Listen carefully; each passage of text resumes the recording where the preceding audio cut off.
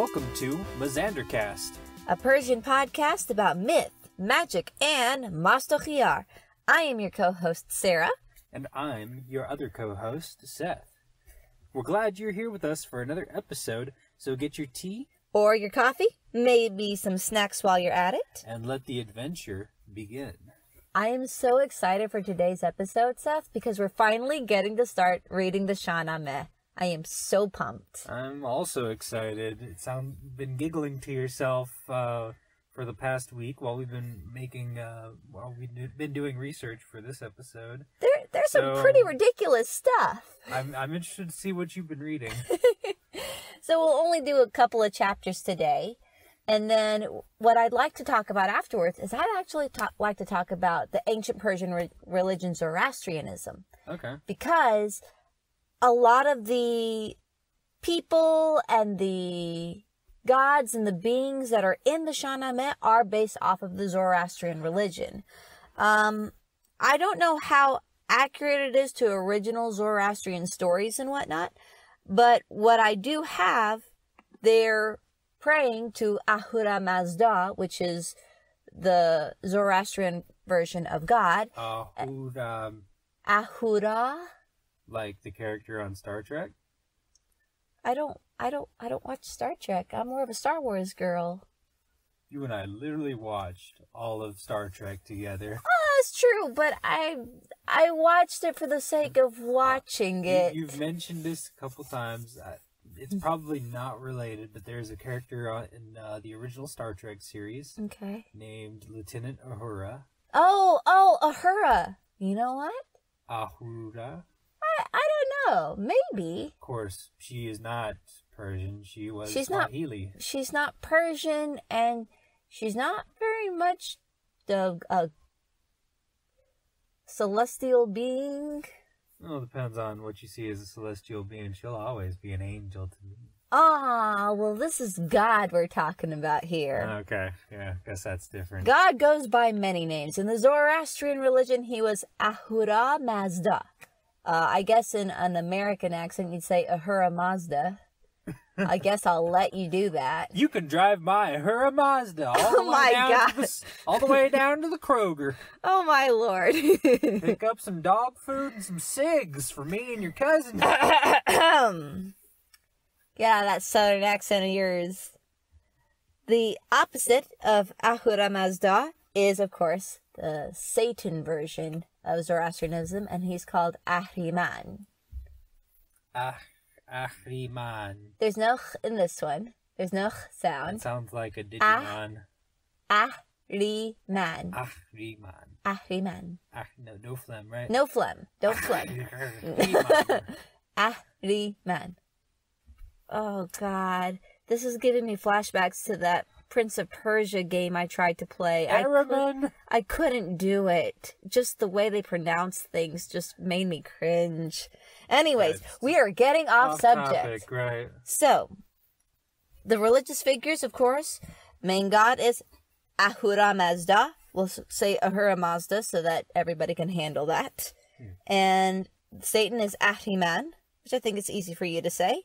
But these are the terms we'll stick with for now before we get started on the Shahnameh. So, for anyone who has picked up the book and is reading along, you've already read the first couple chapters, so let's get into it, because Seth isn't as knowledgeable about the first couple chapters. You can just say I'm dumb. Just You're not dumb, you're just ill-informed and inexperienced, and I'm here to help you with that. So, the story of the Shahnameh starts almost at the beginning of time, when people were still living in caves, and the earth is very new at this time. You've got people roaming around, you've got animals roaming around, and you also have demons and fairies and all these other mythical creatures all just wandering around and sharing the earth together. And all of them have interactions with each other too. Like a big old peaceful, magical thing. I don't know about peaceful. When I say interactions, that doesn't always mean they have good interactions. Oh. So, there's strife, as you do. But there was no real civilization. So the first person to bring civilization about was the first king of Persia, called Keyumars. Try it. No, thank you. Okay. Mars. Keyumars. There you go. That's close enough. Keyumars. So Keyumars lived in the mountains in caves. He and his people, they wore leopard skins. Because metal has not been discovered yet, or no one's learned how to use metal to make anything else, so they just have leopard skins as their clothing. This is their basics at the moment. They have not invented anything else. Mm-hmm. So the things that Keyumars is known for kind of bringing to people and bringing to society, first, he's the one who decides, I'm going to be the king of everything, and I'm going to set order for everyone. He taught his people how to prepare food and how to make clothes out of animal hides. So it's like, hey guys, we should put some salt on this food. I bet it'll taste better after that. Ugh. So, yeah, back in the day when you kind of just scavenge for what you had, he's the one who said, hey, let's start doing different things to our foods to make it taste better. But, you know, it's clear that they were already hunting animals. If they were using animal hides for skins, then they must have used their meat for eating. But he might have just kind of told them, this is how we're going to prepare the food, this is how we're going to serve the food, and kind of getting us out of that caveman mindset that we had. Kind of a slow migration out of being just basically animals yourselves. Pretty much. A lot of these beginning kings their big contributions are setting up the basic ideas of society and what separates us from animals. Put on these skins. You look ugly. Quit wandering around naked with no fur. I wouldn't go so far as to say he did that. But, so, a lot of the kings in the book, they're going to have a sign that they're blessed by Ahura Mazda. Oh. They're going to have this halo of divinity around their head. So it's like they have some sort of glow about their head like or something. A glowing space helmet. That's what it looks like in the pop-up book. You know what? It's not a space helmet. It's just some glow. You know how you see the pictures of angels that they got the halo of glow around them? Oh. It's like that. So kind of it's a halo. Kind of like those paintings of Jesus and all that from, like, the Renaissance. Yeah, they kind of stole that from Persians. No, I'm kidding. They noticed, hey, the Persians got this going on in their art to show divinity. We're going to do that, too. So, we invented it, though. It was there first. I'm not gonna fight over that. But, so... Keyumars has the halo of divinity around him. Shows that he is blessed by Ahura Mazda. Ahura Mazda approves of what he's doing. And he's a good guy. So, besides him giving all these contributions to people and bringing them together, he has this son called Shahnameh. And oh my gosh, does he love this kid so much. He's a grown kid. But the book talks about how whenever he's with Shahnameh, he's like the happiest man ever. And when Shahnameh is away off doing something like, bye dad, I'll see you later, he is so depressed. We like to call this a clingy parent. Yeah, this sounds familiar. This sounds like my mom. The traditional ancient helicopter parent. I guess Persians invented that too. So, of course, when all these good things are happening, evil isn't going to sit around and let it slide. So, we're going to now introduce Ahriman. The dark, slippery, evil things. Like how in the Garden of Eden, everything was going good for Adam and Eve, and Satan's like, nah. Gotta come in and ruin it somehow. Ahriman sees all the good things that Keyumars is doing, and all the glory that he's bringing to Ahura Mazda, and how handsome and wonderful that his son is, and it's like, man, this guy is good. His heir is going to do just as good of a job. This is a problem. I am kind of losing a lot of my evilness in this area, because they're kind of bringing order to things. So he sends his own son, who is described as this black, wolf-like demon. Ooh, creepy. Called Khazuran. Hazuran is planning to go and attack the kingdom, and specifically Siamak. Because you take down Siamak, Keyumars is not going to do so well. Now, Ahura Mazda has his own agents out there. In particular, he has this angel called Surush. Surush shows up a lot in the Shahnameh, but this is like the first time you see him. He gets word of Hazuran's plans. Surush goes and he tells Siamak about the attack that's coming towards him, and Siamak's like, that's no problem, I can do this. So he and his army go out there to face Hazuran and his army. You remember what I said about how they only have leopard skins? Are there no leopards left? No, there's plenty of leopards still. Good. But I want you to consider what might happen to a person who goes out onto the battlefield in animal hide. And they probably get stuck real easily by spears and stuff. Stuck by spears, except there's no spears at the time. However, there are demon claws and demon teeth. And Hazuran had no problem taking Siamak down as a result. Oof. He went down real good. Wait, were these just people fighting with their bare hands? And people and animals fighting with their bare hands, sticks, stones. They hadn't invented weapons yet at the time. Caveman-style fight. So it's like an army of bears against just some dudes who are running out there basically naked. Pretty much, but also remember that when I'm saying armies, I'm not just talking about people. There are animals, too. Oh. Animals do have, they kind of connect with and communicate with us a little bit more in the earlier times of our history, according to the Shahnameh. So there are animals going out there to fight as well. Okay, so wolves and slightly smaller bears, I guess. Whatever they had, it was not enough, because Siamak was thrown to the ground and gored to death by Hazuran. So we're about to witness some major tears. And I mean major. The Shahnameh gets pretty intense with its weeping scenes, and so when Keyumars hears of his son's death, to say he's beside himself is an understatement. He's described as falling down from his throne and sobbing and beating himself over the head and scratching his face until he's bloody, and this goes on for days. Wow. He is a crying, ridiculous mess. It's intense. So I have no words. I have no words either. It's I don't think I'm not a parent myself. I can't imagine that happening to me. I can't imagine being so overcome with grief to the point that I am mutilating myself to try and deal with the pain of loss. Yeah. And it kind of makes me think of that one line from Lord of the Rings where he says no parent should have to bury their child.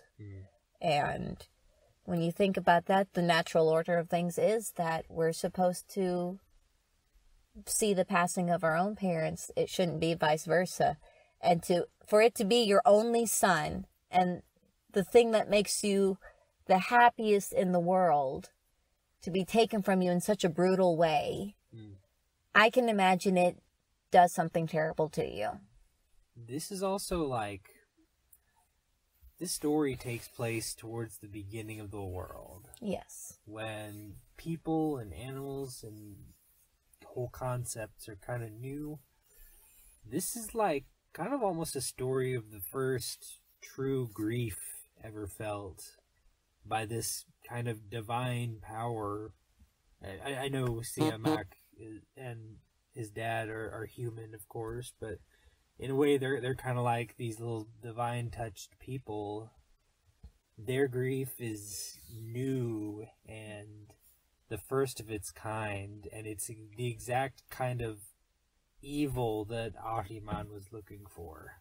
I would also say that it's the first grief brought by war. That too.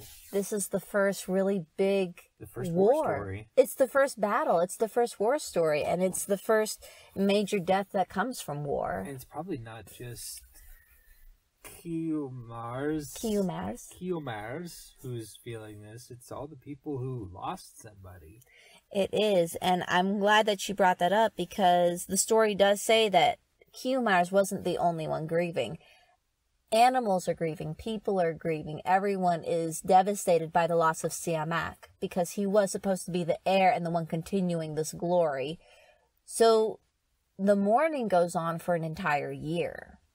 Everyone is mourning. Everyone is really stricken by this. And the armies and the animals all across the kingdom, they all went into mourning. And here's something interesting that the book mentioned. It said that people wore blue to represent their mourning. As like a grief color? As a grief color. So, which is interesting because in modern day Iran, people wear black. And a lot, even in our Western culture, we wear black as a sign of mourning. But that blue is a sign of mourning in here is kind of interesting. And I wonder if it was that way until maybe more modern influences came into Iran and changed the color to black. Blue kind of makes sense as a grieving color. It's kind of a sorrowful color. It's also a peaceful color too. It's a comforting color. Mm-hmm. It evokes like images of heaven and stuff like that. That's true. I didn't think about that. So yeah, makes me wonder about if there's anyone who still uses blue as a sign of mourning or not. I wouldn't be entirely surprised. From what I understand, that color can change a lot depending on the culture you're in. Oh yeah. After a year of mourning, Surush comes back. The angel Surush comes back and tells Keyumars, okay, that's enough mourning. You need to get up and you need to defeat Khazran. Because he is creating too much power for Ahriman now. So he does as he's told, and he begins to build up armies. But he's also getting too old to lead the armies to war at this point. He's an old man at this point. He cannot go into war. So he begins to train and prepare his grandson, Hushang, who was the son of Siamak. Hushang has just as much of a need to take down Khazran as his grandfather does. So, and the good thing about Hushang is he is just as smart and as skilled as his father. So he continues on and he says, yes, I'm going to help take him down. I'm going to lead these armies. And he undergoes training as well. So he and his armies... Montage starts now. Montage starts. You must fight more, Hushang. You must unlock your true potential. Don't you want to avenge your father? Cue the anime montage. Let's have several flashbacks to the moment that Siamak was taken down. Yeah. Thank you, anime. Thank you. Thank you, anime. Thank you, Rocky. But in a lot of ways, Hushang starts really taking the place of Siamak in Keyumars' eyes. And he's like, if I can get Hushang to ascend the throne, and if I can get Hushang to attain this victory, then I will be doing right by my son. Now, let me describe this army. This army is filled not only with people, but also animals like lions and tigers and wolves. Oh my. And birds. Birds are in there too. Oh, good. And fairies. Fairies. Fairies. Like, literally what I'm thinking of? It says the word fairies. Now, I don't know if we're talking Cornish pixies or Tinkerbells, but there are fairies involved. I have never seen a picture of a Persian fairy, so I don't know. Fairy's got to be like a translation or something, like something close. Maybe. Fairy can mean a lot of things, even in like Western folklore. It could be. I'm going to say this. If any of our listeners knows what a Persian fairy is supposed to be, please email us and let us know about that. Because we would like to learn what on earth is going on here. I want a description of the fairies that were in Hushang's army. I bet it's like a word for like a spirit of some sort. Maybe it is. Like the spirit, like the little bad house spirits that you're supposed to chase out by spring cleaning. Maybe so. But regardless, the fairies are involved. So this mishmash of people... They go to war against the demons and Khazran. And Hushang, here's interesting. Hushang is described as having grabbed the demon in a strong grip and cleaving his body in two and severing his head. Then he skinned the demon. There's a problem with that. Can you notice the problem with that description? How did he do it? With the might of his punches? Maybe? His flesh hands? Metalwork hadn't been invented yet, so he didn't have an axe or a sword. Did he have claws?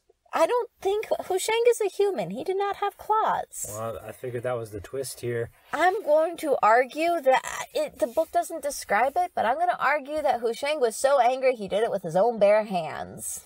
Just cut this guy's... I think he was just that angry with Khazuran. You killed my father. Prepare to die. He had built his body to be a blade. Hey, again, anime montage. Yeah. He just steel wind chopped his head off. He learned something pretty intense. Enough to, with his bare hands, cleave a demon in two, behead him, and then skin him. Now, I imagine the skinning part, if the body's already down, you just take a rock and hack it off at that point. Yeah, people have been skinning. I mean, like, they had to make those pelts somehow. Yeah. So maybe it was a really good stone axe? Oh, no. Who knows? Either way, whatever happens, however he does it, Hushang and his army win the day, and Keyumars kind of comes to the point of, I have done my duty to my people, I have done my duty to my fallen son Siamak. I am ready to go. And he passes away peacefully. It is said that his reign lasted for 30 years. Ooh. And of course, after that, Hushang is the one who becomes the second king. So one of the first things that Hushang does as king is that he establishes a system of justice throughout the land as per the will of Ahura Mazda. Laying down the law. Laying down the law. He's like, you know what? This crazy business with the armies and the demons wouldn't have happened if we had a little bit more justice around, instead of laws for everybody to follow. So he sets that up, which is, that's important, but that's not what Hushang is known best for. One day he and his men are riding their horses down a path, and they see something slithering between the rocks. At first, the description that they gave it, I thought it was just a snake. But the book describes it having eyes like pools of blood and smoke coming out of its mouth. So, at the very least, it was either a snake who found some salsa, and at most it was a demon. Don't know. Snake. It's a salsa snake. Hushang sees it, picks up a rock, and throws it as hard as he can, and he misses. But the rock hit the other rocks and caused some sparks. And those sparks fell on some dry twigs and leaves that were nearby the rocks and created fire. Oh, he invented fire. He discovered fire. They had never seen fire before, but yes, this is the story, the Persian version of how man found fire. Hushang threw a rock at a snake, it missed. That's probably not that different from how it actually happened. Probably not. It's pretty accurate. It's not like the Native American story of the crow bringing fire back from the creation sun. God. Yeah. Yeah. Which is a really cool story in and of itself, but this one does sound a little bit more accurate. I can see someone riding along, be like, a snake! Kill it! Throws the rock. Misses the snake entirely, because the snake is like, hey, I'm just slithering here. Does the snake come back as like a character later? Nope. They just saw a weird looking animal. He said, I'm going to kill it with a rock. Missed entirely. That's the most redneck thing I've ever heard. You see that snake over there?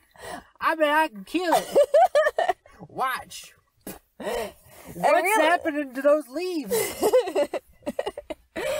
I wonder if Hushang's companions were giving him a hard time about missing the snake. He's like, wait, what's that worm stuff? Ooh, let's look at this instead. Ignore the fact that I missed hitting the snake.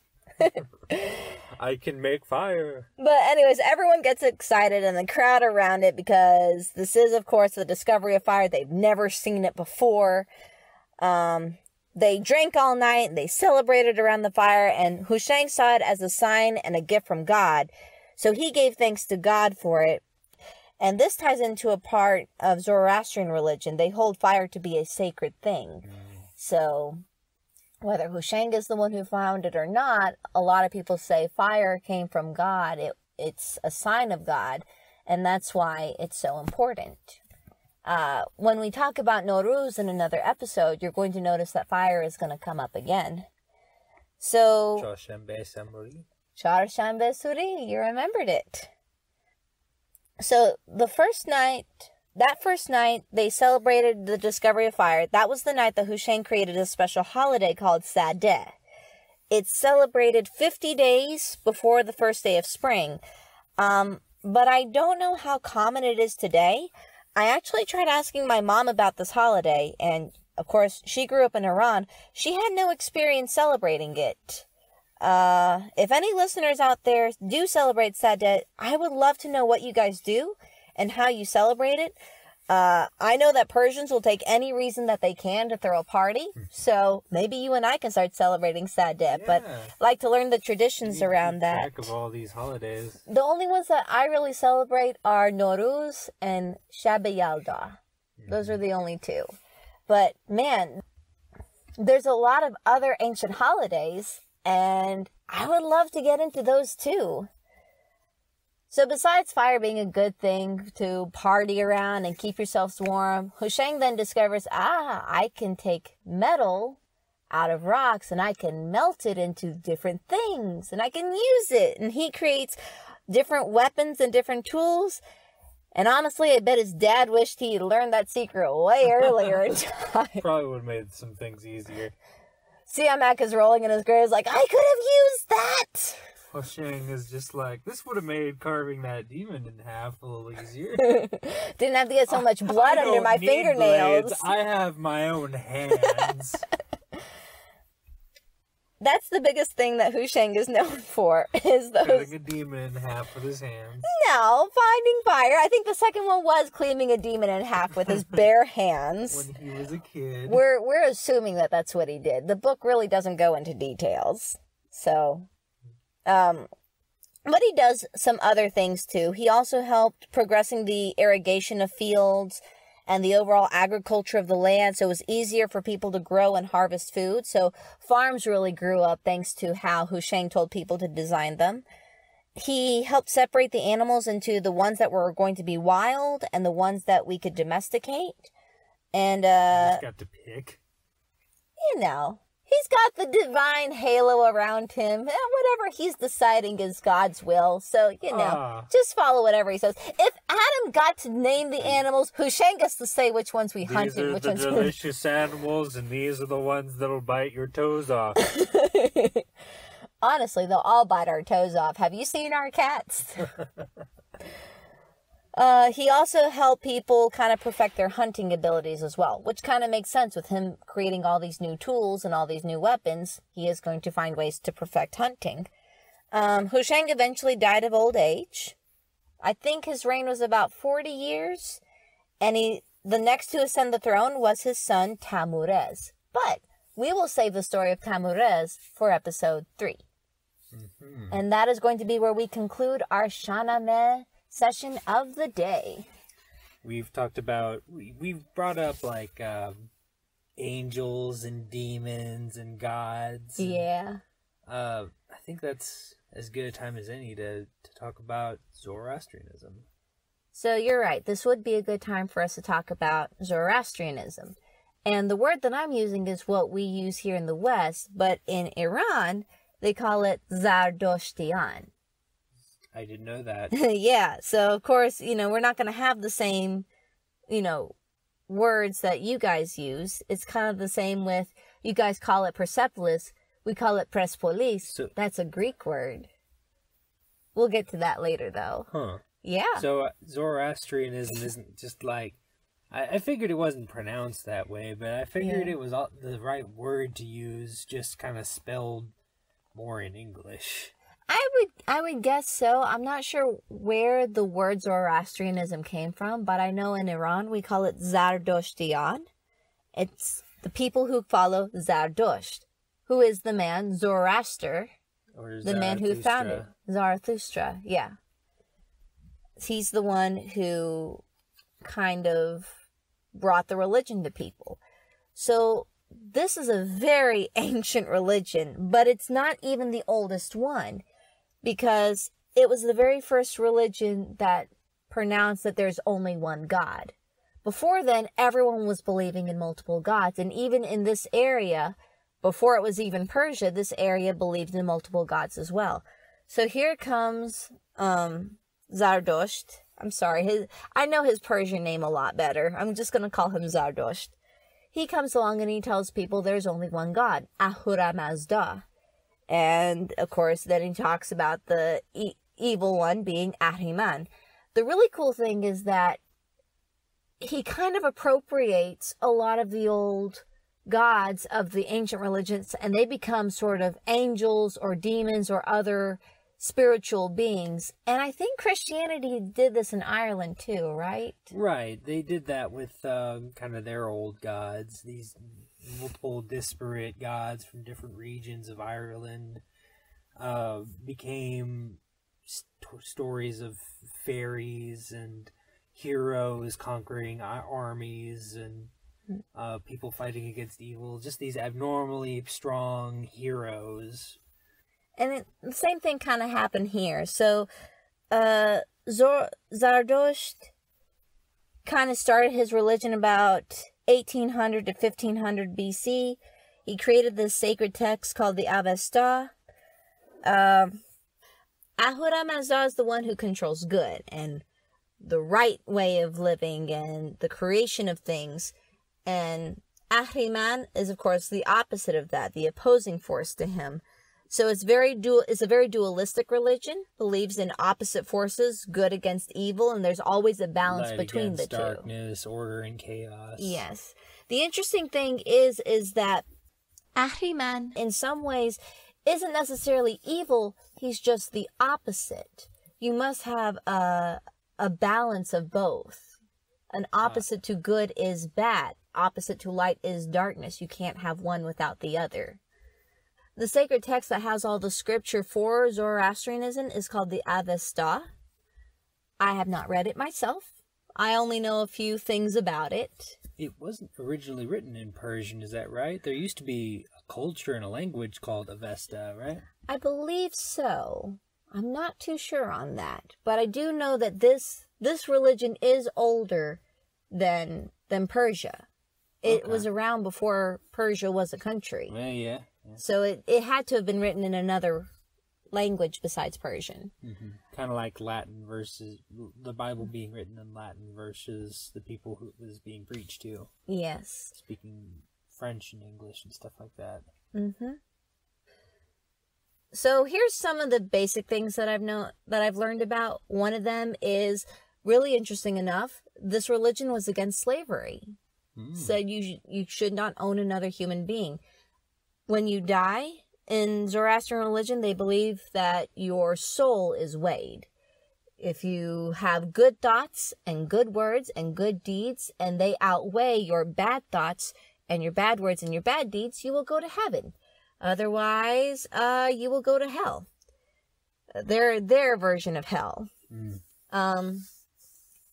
If you're in Zoroastrian religion, you're not required to congregate. You know how in Christianity and in Islam, you have to go to church or to mosque, a few times a week or once a week or so.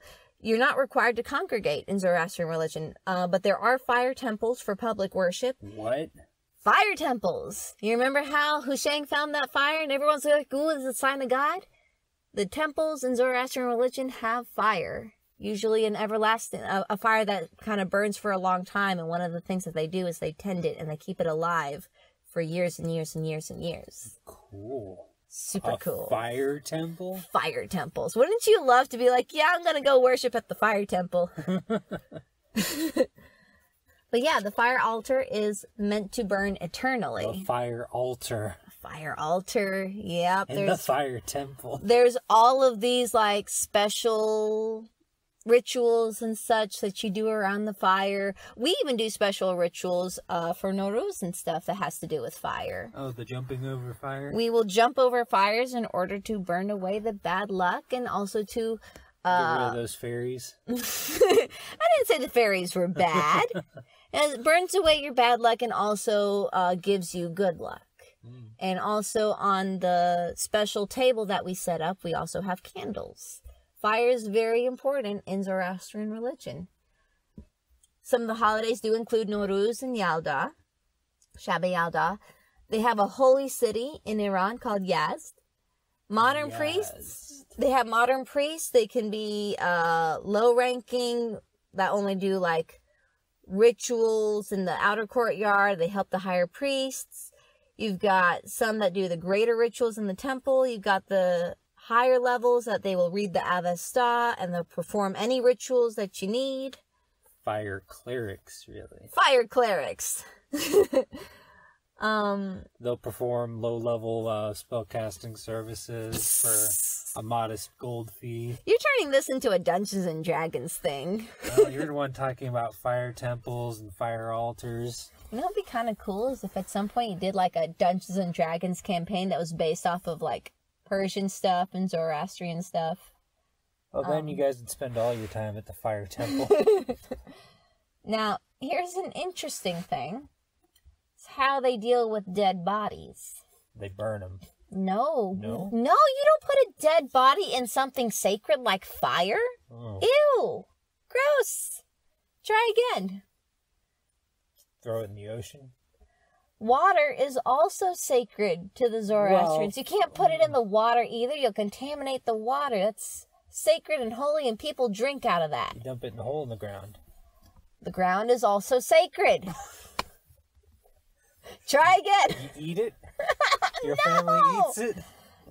Dead bodies are considered to be possessed by evil. Ooh. Which is not a bad way of thinking about it. If you think about back in the day, a decomposing body could have a lot of diseases and stuff that can affect people around you. So I don't blame them for saying, nah, the dead body is evil. Just and don't touch it. Don't touch it. Here's what they would do. Don't eat it. Because you can't keep it in your homes, let it contaminate fire or earth, you can't put it in the ground. So they build these tall altars. And they put them on top of the altars in the open air, and they're left there to be picked away by scavenging birds. That's how you deal with your bodies in the Zoroastrian religion. Oh, so you just leave all the evil spirits to the birds? The birds are considered God's creatures, and they're gonna handle your body. Oh, the birds are sacred too. Birds are not sacred. Otherwise, we'd have bird temples. We've got the fire temple, the water temple, the earth temple. And the bird. The bird temple. You walk into the bird temple, there's birds. There's just birds everywhere. You know, in That's Harry where Potter. we keep the birds. In Harry Potter, they had their own bird temple. They like to call it the Owlery. Hey, bird. I've got a dead body. So, we can laugh about it all we want, but this is a religion that people still have. Oh, right. Yeah, this is still a religion that's lasting, but it is dying. Because several things. First of all, Zoroastrianism was doing good and well in the Persian region until Islam came around. So a lot of the Zoroastrians actually fled to India. And they settled there. They actually created their own community, and they are known as Parsis. Fun fact, Freddie Mercury, his family came from India, and they were Zoroastrians. Oh. They were Parsis. Was Freddie Mercury a practicer? I don't know if he was a practicer, but one of the really cool things is, you know, that new movie of his came out recently, called Bohemian Rhapsody. Yeah, and they actually reference a really popular saying in Zoroastrianism. His father tells him, you know, about good thoughts, good words, good deeds. And I thought it was really cool that they left that in there. I don't know if Freddie Mercury himself followed it very religiously. He mostly lived for the rock and roll, but he did come from that family. I thought that was pretty interesting that they left that in there. I was glad they left that in there. That might have made me tear up a little bit. Also, this might be a good time to tell you that something that Iranians tend to do is if anyone does anything famous, we claim them as our own. So my mother is like, oh, you know why Freddie Mercury was so good at his music and his lyrics writing? It's because he's Persian. It's like, Mama, and he's not Persian. It's like, he's Zoroastrian. That's Persian. It's like, okay. Okay. Let her have it. Let her have that one. So going back to kind of the goals for the Zoroastrians, you need to be born a Zoroastrian. You need to marry a Zoroastrian. If you marry someone who's not Zoroastrian, you cannot be Zoroastrian. And your children cannot be Zoroastrian. Very inclusive. Very inclusive, but unfortunately, and they do not accept converts. You cannot convert to Zoroastrianism. You have to be born into Zoroastrian by 2 Zoroastrian parents. So as a result, this religion is slowly dying. There's not many people of this religion anymore, which is really, really sad. I'm really, I'm glad that it's still around and whatnot to this day. And there's a lot of really good and pure ways of seeing the world. And it just kind of makes me sad this religion is dying as it is. But sometimes I wish that they would change their stance policy. And let people convert. I wouldn't be surprised if there's a sect of some sort that thinks that kind of ruling is a little ridiculous. Yeah, but also we are outsiders. This isn't our religion. Exactly. It might be more of a safety thing than a religious thing. And it might be the way that they want this to be. It's we can sit here and speculate all we want, but it's not our religion. And exactly. At the end of the day, we need to just leave it be and let them do what they feel is right for them. Exactly. They really focus on living a righteous life. You work for the betterment of the world through small acts, through personal acts. The whole, you start by having good thoughts in your head and focusing on the good thoughts in your mind. That helps you. Having good words, that helps you spread good to the people around you. Making good deeds, that can change an even greater spectrum, but it starts with the good thoughts in your head. I think especially in this day and age where a lot of us feel, you and me, we feel a lot of anxiety. About the way the world is and the evil in the world. Not just that, but also just about ourselves and our personal lives and who we are as people. We sometimes get really down on ourselves. And then, of course, like you said, the way that the world is right now, we get down about the world. But if we focus on giving ourselves good thoughts, then that helps us change for the better. Then when we have good words, we encourage each other and the people around us for the better. And good deeds kind of proceeds from there. And that's such a powerful and simple way to look at it all. That it starts from your inner circle and goes out from there. Yeah. It's probably one of my favorite things about Zoroastrianism is that line. It's a nice way to think about things. They do also believe that the wicked will be cleansed of sins on the day of judgment and will be allowed to come to heaven after that. So even those who, when you were weighed and you had bad thoughts, bad words, and bad deeds, well, you're just going to be there until the day of judgment. And then everyone's going to get to go to heaven. You gotta sit there and think about it for a little while. Sit there and think about what you've done. Okay, you're out of timeout. You can come over here now.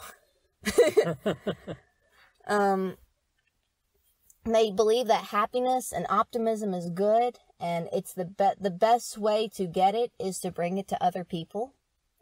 Again, a lot of just that internal, you find righteousness in yourself, then you bring it to other people. And you get it by helping other people as well. It's such a religion of positivity and thinking positive and spreading positivity in order to receive it yourself. The last thing I want to talk about is the symbol that they have. You have seen this symbol before. The Farvahar. Yes, the Farvahar. It's also called the Furuhar. The little bird man. And you have seen me wearing this symbol, and I think I gave you the symbol. I wear the symbol too. Yeah. So, if you look it up, you might also see it being called the Farvahar. And as soon as you look at it, well, when you saw it, what did you think it was? What did I think it meant? No, what did it look like to you when you saw it? Oh, it looks like a little ring with some wings coming out of it, and a man coming out of the ring, holding some stuff. The first time you looked at it, you said, "What's with this bird man?" Do you not remember this? I've said Birdman too much. You have already. called it a Birdman. This episode has involved too many birds. Well, we're going to cut out some. No, we're not cutting there out any you go. of the bird action. You were worried about the bird temple. We don't need a bird temple. We got a bird man. Yeah, he represents the whole thing. Brings it all He's together. He's going to come eat all your dead bodies. So if you look really closely... This man... You're really attached to these birds. This man's going to swoop down. No, that's not how it works. It's not a vulture. Oh, this one's got lots of color to it. It looks just like a legendary Pokemon bird. Oh my god. If I ever find out that Pokemon has taken anything from Persian culture in any way, I'm going to lay an egg. So, if you look at the Farbahar, or the Furuhar, you look really closely at it, you see a little man, and he's holding a little ring in his hand, and he's got the other hand pointing up.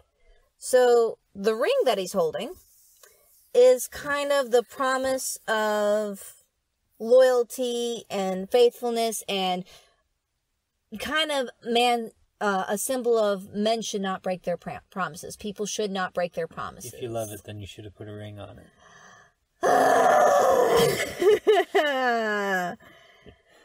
And I guess I put a ring on you, husband. This is what I gotta deal with. The hand pointing up is kind of saying we should always look towards the heavens for guidance and for seeking a good path. The man himself, you'll notice, has a beard on him. It's supposed to show that he is old. The old age kind of says, consult those who are experienced and wise people. There's wisdom in old age. There's also, the man represents that you have the free will to choose. Men have free will. You get to make this choice of doing good or doing evil. The wings themselves are separated into 3 sections, and they are the good thoughts, the good words, the good deeds. They're all coming out of this circle, and the man is also coming out of this circle. A circle, of course, has no beginning or end. This circle represents the cycle of life, the eternity of the universe, but also the human spirit, in that any action that you perform is going to come back around to you. Basically, what goes around comes around. What goes around comes around. It's the old Zoroastrian saying. Yeah. I don't know if that's true or not. Sounds a little too much like karma. The 3 tail feathers, the tail feathers are separated into 3 parts. They are the bad thoughts, the bad words, the bad deeds. That's why they come out of the butt, right? Oh my god, Jesus, why? You're making me invoke Jesus' name while I'm talking about another religion. Stop this! Okay. One last thing. You see these 2 kind of unfurling ribbons coming out? I thought those were legs. Oh, God, Seth! Why are you doing this to me? Sarah, I didn't know those were ribbons. They're ribbons! Have you seen bird legs that look like that? I thought they were stylized. They're ribbons. One of them is the good mind, and the other one is the angry mind. The angry mind. Ah. Right? Did I do it right? Good job. I'm very proud of you. I'm done here. I don't know what else to do with you, husband. I'm just, you know what? Good thoughts, good words, good deeds, good thoughts, good thoughts. Folks, I need the good that thoughts. concludes our episode for today. Next time on MazanderCast, we will discuss... Oh, I think we'll discuss the next couple of kings in the Shahnameh. We're going to talk about Tammuz, and then we're going to talk about Nowruz. And we're also going to talk about Jamshid, the king who helped us invent Nowruz. I am really looking forward to next episode because Nowruz is one of my favorite holidays. It's going to be great. Want to keep up with us? You can follow us on Twitter at MazanderCast. That's MazanderCast. We will announce the next episode through our Twitter, so spread the word. And we'd love to hear your thoughts and questions on current and future episodes. If there's any topics you'd like us to cover or stories you want to share with us, then email us at MazanderCast@gmail.com. Spelled same as the Twitter handle. Yes. Special thanks to Dr. Lynn for our cover art. Check out more of her work at LorraineLynn.com. That's LorraineLIN.com. We thank you so much for joining us on this podcast. We hope you'll stick around for